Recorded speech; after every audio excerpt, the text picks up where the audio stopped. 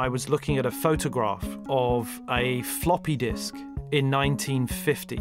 And it was the size of a pallet, and it was being lifted into an aircraft by a forklift truck. Now we have literally billions of those floppy disk-sized units of computation in our smartphones.